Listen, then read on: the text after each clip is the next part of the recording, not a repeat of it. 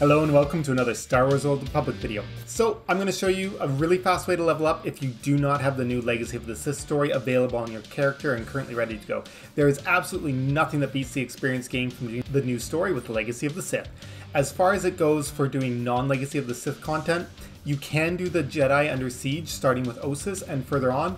Ossus itself doesn't reward very good experience, but as soon as you get to Onderon and above, it rewards great experience for doing every level, and it's quite fast. But this is something that a lot of players have been doing lately.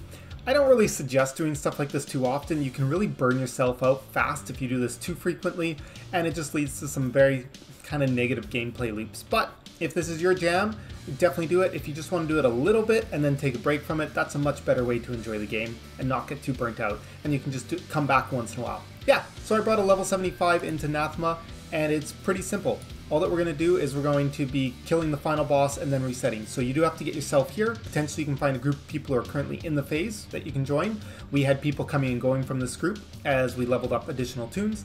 And you can see that we're killing those crypts that protect the Gemini droid, and as soon as we've killed all the Gemini droids, the main Gemini droid boss spawns back in and we suicide, rinse and repeat. So again, you get to the point where you push the boss up, you kill all the crypts, you kill the Gemini droids that are attached to it, and then you can see I suicided. There was technically one left behind the last pillar there. I didn't notice someone was fighting it.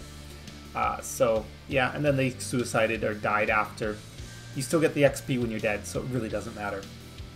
There's not much else to say. This is insanely fast XP gain. Just make sure you're putting on your experience boost. And one thing I didn't realize before, if you look at my buff bar now, on the bottom left, second from the left, there's a bluish icon. This is a guild perk that I manually have to click. And there's a glitch. Sometimes the bridge disappears or reappear if you wait a few seconds. Oh, I died a few times. Yeah, there you go. Easy way to level up. Right now, this is kind of the fastest thing I know of outside of doing the story itself. And really, it's actually faster than doing the Onderon story, so especially if you can find a group that has an active thing going so you don't have to fight through all the bosses to get to the final boss. As always, have a great day, and we'll see you in the next video.